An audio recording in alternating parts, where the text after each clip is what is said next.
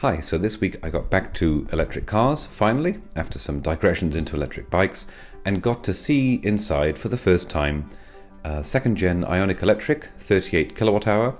First time I've sat in an IONIQ Electric, I think, since I sold my one back in the UK, back in June, when I moved to Denmark. So I've been curious to see what the new one is like. I'm not writing it off, in spite of the known rapid charging problems with the changed IONIQ Electric. This was a chance at a Hyundai dealer here in Denmark to sit inside one just for a few minutes and get a sense of what it's like, what's changed, what stayed the same. Hopefully soon I'll be able to move to a test drive. Now I've met the people at the Hyundai dealership, see how it compares to the old IONIQ Electric. I probably won't be able to rapid charge it and so on to get a sense of that side of things, but at least I'll get a sense of how it drives. So let's have a quick look at it all in this video.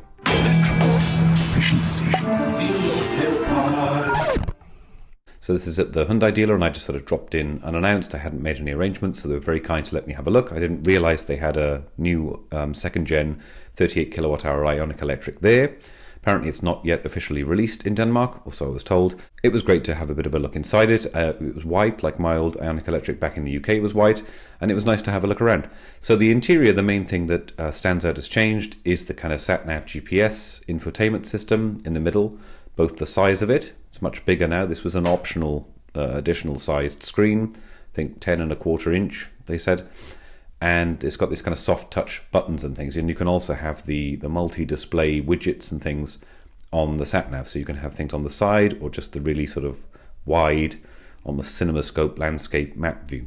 So the interior of the car, the sort of dashboard and the whole kind of fascia of it felt a bit different, actually. A bit more sort of updated, bit sleeker look. In the back, it was very similar, identical, I would say. Actually, in the back, the one thing I was trying to look for was whether the air vents were still there. And that's just on the top model, I think, apparently, the air vents in the back. And that's something that, my kids really liked in the old IONIQ we had back in the UK, the first gen one, the 28 kilowatt hour usable. The boot was about the same. Again, I don't want to show too much of sort of private stuff here in the boot. Apart from the fact that there is this extra space now where there was a sort of void filled in the old IONIQ Electric, so you've got a kind of like subwoofer insert space sized extra bit of storage there where you could put some charging cables or something. But this model still had the kind of optional grille, I think it was, sound system with a subwoofer. So there's still a subwoofer, but you've got a bit more storage space. Other than that, the doors and things seemed very similar. The buttons, I think, were different. They seemed to be upgraded a bit. They looked a bit different from my first gen IONIQ Electric. This one had the kind of like, the metal kick sills as you kind of like get into the car and so on. Charging lights, placement and so on looked exactly the same as my first gen IONIQ Electric. Steering wheel looks very similar, if not completely identical. I'm trying to look at it now to see if it's identical. Still got the lane keeping assist, blind spot warning. There is a traction control off button. It looks like there's a button for switching off the vehicle's sound as well, the simulated sound at low speed. So hopefully that can be switched off in the Danish version. Otherwise, all kind of very similar. The dealer did say to me that they've done some programming, I guess, on the traction control to make sure that the wheels don't spin as much in the front. That was a bit of a problem on slick roads in the UK. The buttons on the door panel looked a bit different, looked a bit upgraded. The screen itself, the kind of instrument cluster, the binnacle, is different. Almost completely different. There's more sort of dashes on the battery indicator. The whole center thing is more sort of digital and flexible and adaptable to the different driving modes now than it was. The power thing on the left looks fairly similar, and the warning lights have moved around to make space for this bigger kind of higher resolution screen in the middle. Still the paddles for the regen. I hope you can still fully coast in the IONIQ Electric. I'll have to wait for a test drive. Then there's these soft buttons. And something has been upgraded about the air conditioning, apparently. The sort of drive buttons there are almost exactly the same.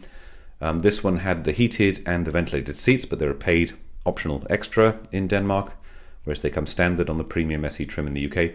And there was a kind of view button there that I was being told about, which is apparently you can run the reversing camera all the time, even when you're driving. So you can have a kind of digital view of the back.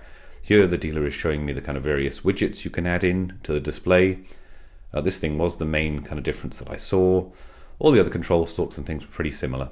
The other thing that was different, which wasn't in my first gen IONIQ Electric, that's in the second gen one, and of course this was a paid extra again. And I think below you can see that there's still the contactless charging, the wireless charging for phones and things, was this kind of ambient blue light here.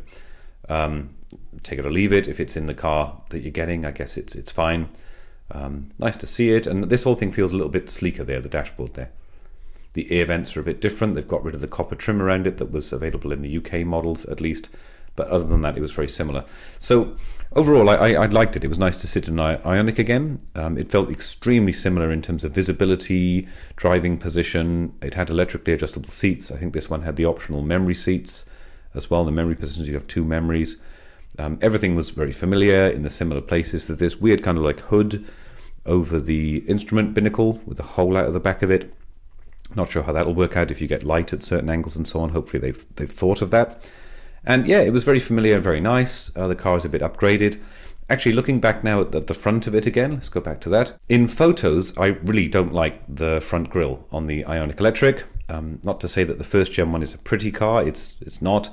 But it didn't look so bad, actually, in the flesh. It was a bit more sort of discreet, I think. It looked like any other kind of car in the lot of this dealer. The lights did look better. I appreciated the lights. I think they're all full LED now, and they've got more kind of driving, daylight running lights and things, and the fog lights are all LED.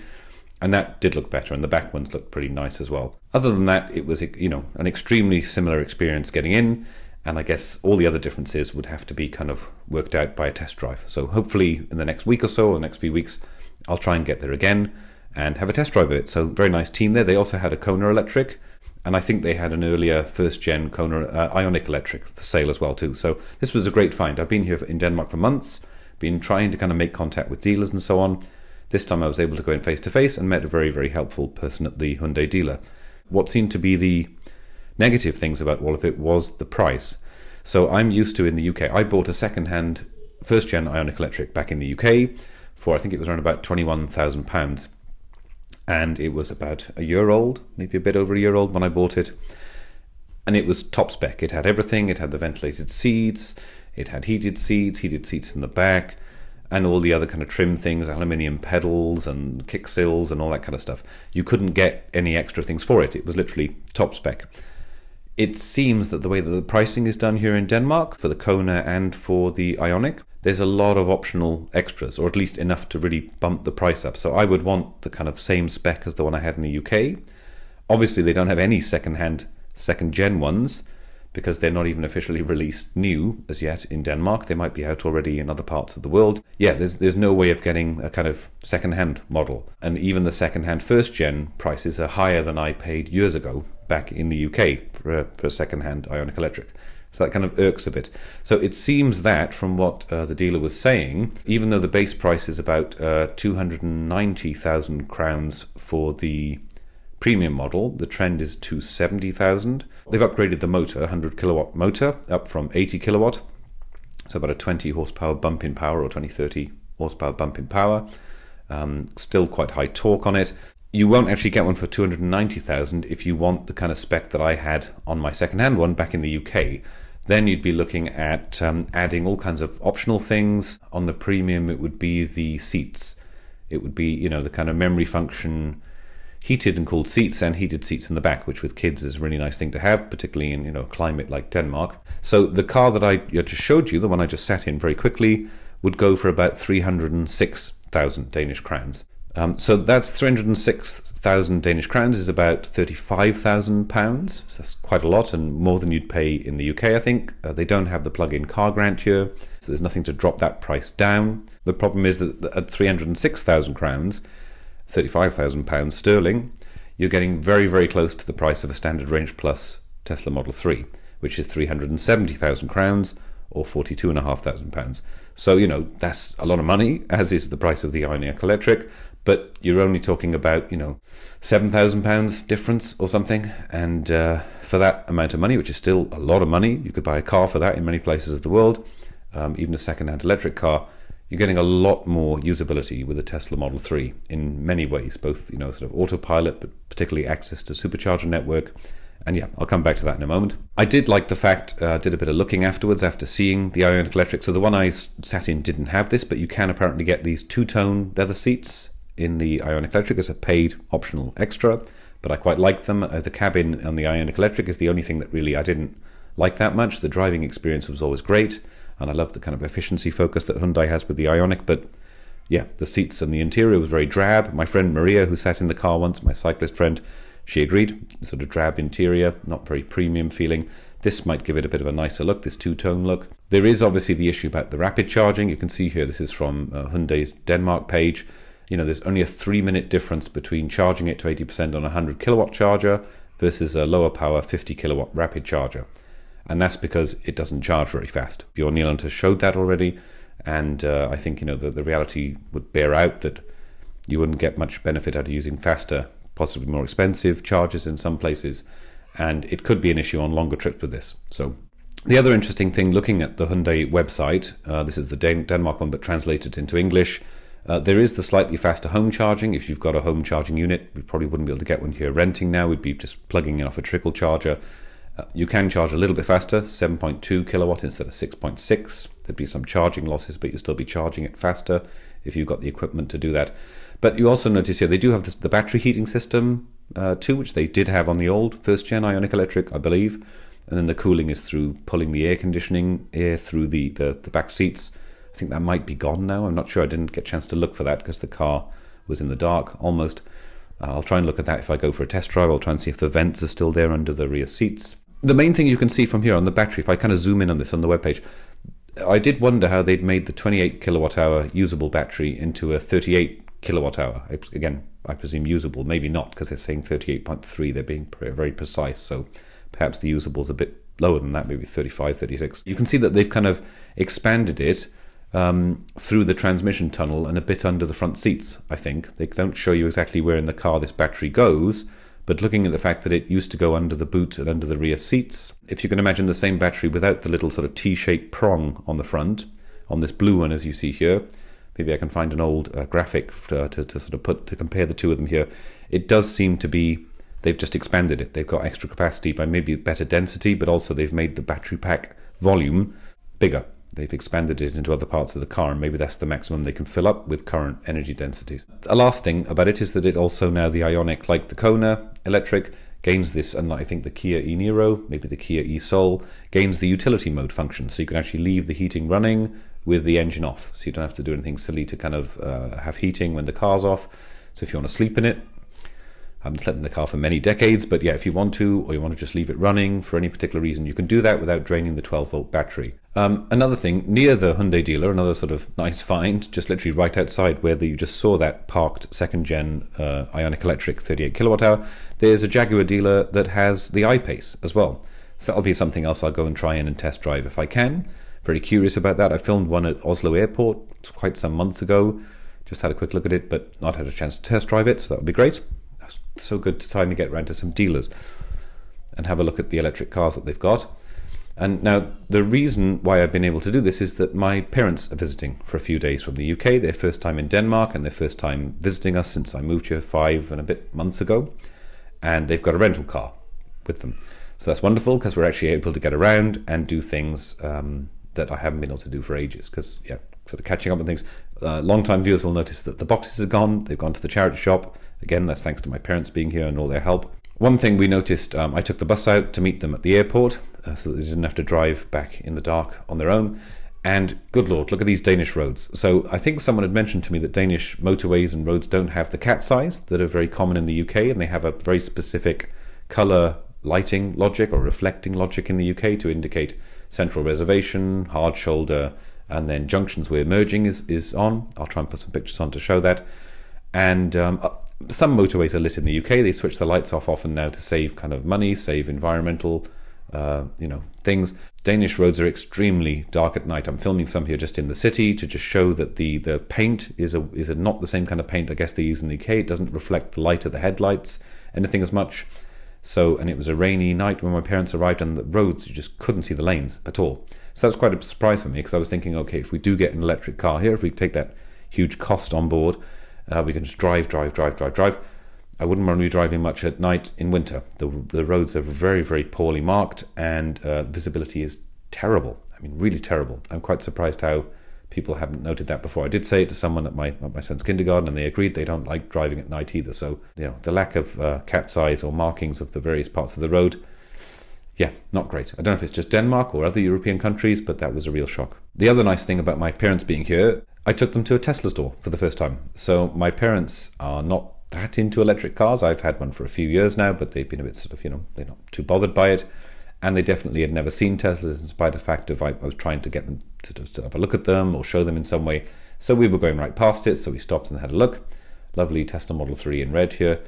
And yeah, so we went to the store for the first time, and they had a proper look around and in them, and particularly at the Model 3, because even though it's still stupefyingly expensive, it's the one that, if we could possibly get one, maybe on a long-term loan or something, it'll be the one we'd go for. And I was quite surprised. I thought they'd be a bit skeptical, particularly because my dad didn't seem too keen on the big screens and just the single screen design of the Model 3. I think they ended up quite liking it, which was, nice. I'm not really here to kind of, advocate for the brand or to make them like it if they don't like it.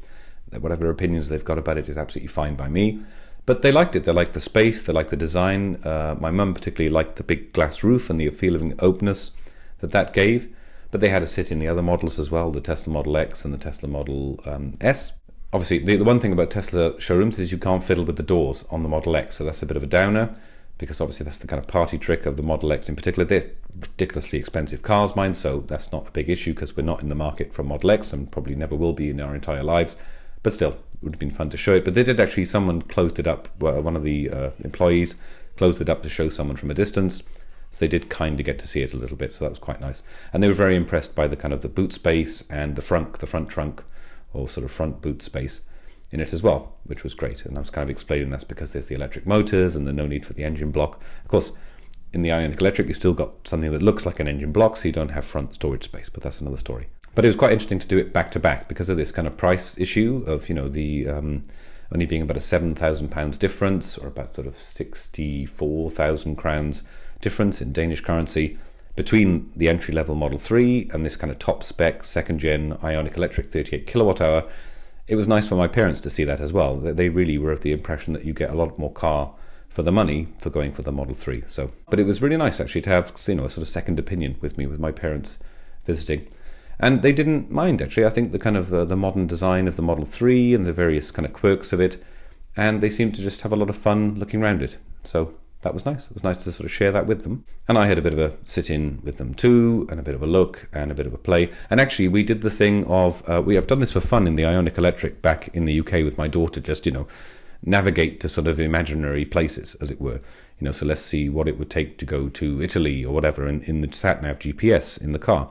So we actually navigated back to Wales, where my parents live, in the UK, to see, would a route come up in the car. And of course, with the supercharger network and the way that the route planning works in the Tesla Model 3, in about 30 or 45 seconds, it had worked it out. We could actually drive back to the UK in it, so we could go and see the family and go and see them. It would be very feasible, and that's a big consideration with this very small price difference here in Denmark between the two cars. That's a big consideration. That's really something to take into account, that it opens up that functionality. Whereas with the IONIQ Electric, firstly, you've got the possible slower rapid charging issue, and it never is going to get close to the charging speeds of a Model 3 anyway, even the first-gen IONIQ Electric. Yeah, and the route planning you'd have to do that. I've heard great comments from viewers that they've done these kind of long trips in the first-gen IONIQ Electric, so it is possible and people do it. But it would be a whole different kind of planning thing from, how easy it would be to do it in the Model 3. So we'll have to see. One last thing on the Model 3 then, before I just do a quick update on other things. We looked at the hinge on the kind of the boot lid, and God, that's a strange bit of engineering. I'd always kind of realized it was a weird boot, not a kind of normal boot on the Model 3, but that's a weird hinge. I mean, in a week of Tesla weirdness, not the weirdest thing that I've seen from Tesla, but still, I hadn't noticed that before when fiddling with the Model 3, so I thought I'd just film a bit of that. So that's my kind of wrap up on electric cars. I liked the IONIQ Electric second gen. It was nice to sit in it. I'm hoping to get a test drive soon, so there'll be far more kind of depth and substance to my opinions about it. The price is a real turn-off, I must say. Maybe it's something that eventually when they work through second hand, but given that there's almost, they're not available new yet, apart from to kind of pre-order. Yeah, I don't know. I can't see the price kind of point coming down very soon, and it's just too close to a Model 3 really for comfort. So yeah, but we'll see. We'll see how I feel when I drive one. I hope to drive a Kona Electric too. That might be another option for us. We'll see. Other than that, I've been really enjoying getting around on my electric cargo bike that I mentioned I'd bought last week. I'm quite proud that I've just worked out how to adjust the disc brakes to stop them kind of scraping if there's any kind of like misalignment getting in. It's very nice that it sits up on a stand, and you can adjust particularly the front one And yeah, I did clean the bike after this. This was a particularly rainy, muddy kind of run to the kindergarten with my son. But I've been just impressed by the whole kind of aluminium frame and how it's designed and how it's engineered. I've been looking at the kind of steering vane, you know, the way that the rod goes through to control the steering. And it just has this really nicely engineered, robust feeling about it. I must say, last week when I actually put the footage of my old IONIQ Electric next to the cargo bike, I felt like, oh, a kind of like drop in my stomach. It felt so mad to be saying, you know, replacing one thing with the other when I looked at the car with all its storage space, and it keeps you warm and you can stick the whole family in it and go almost anywhere in the UK. And then this kind of little puny, very kind of minimalist looking bike. So I'm still sticking with it. It's still a very nice way to commute around. But yeah, that really kind of gave me kind of like a hit in the stomach looking at the two things compared next to each other. Yeah, a bike is quite clearly not a car. You know, an electric bike is not an electric car, but still it has its purposes, and I'm actually really enjoying particularly riding along the protected cycle lanes and so on by the lakes. It's great fun. It's very relaxing, very enjoyable, and I'm just trying to learn to slow down a bit and kind of enjoy it rather than trying to get as fast as possible everywhere and hitting the speed limit on the electric assist motor all the time, because that just wears you out. And yeah, just like as I say, my parents are here, they've been helping out, they're here for a few more days, and it's not the best time to visit Denmark or any kind of very northern European country. At least it hasn't been raining all the time, but it's been quite grey and cold and dark and windy. But still, we went down to the beach. Aarhus is a kind of seaside town, I guess. It's on the coast. And we just had a bit of a look around. There's some fairly fierce wind, you see here with my daughter and that, looking out over the waves crashing in. And yeah, but it's been quite nice. It's nice to spend time with family and just to see a bit of the scenery at different times of the year. It can't always be kind of, you know, 25, 30 degrees, blue skies, light until sort of 11 or 12 at night. And yeah, that's just the way it goes, living in a country with seasons like this. And yeah, but it's nice to have them here. So I was trying to make the most of it anyway. Bit of a comedy shot of me here on a hammock in this freezing cold forest, which in the summer must look glorious, but now looks a little bit barren, I must say. Yeah, and that's about it. So that's my kind of wrap up for this week. Yeah, that's what we've been up to. So hopefully more sort of car stuff coming. Now I'm starting to make some contacts and looking into things. I hope to do a test drive of the Standard Range Plus Model 3. I really want to do a test drive in this second gen IONIQ Electric, and the dealer there seems really nice, so I hope that's going to come off. Hopefully a Kona Electric too. Then I'll start maybe looking into the kind of some of the Kia stuff, and maybe I'll go and look at sort of, you know, Volkswagen and see what they're you know, enabling in the area to do with the ID models and things like that. I don't know whether they got any models coming in for test drives yet. Probably too early.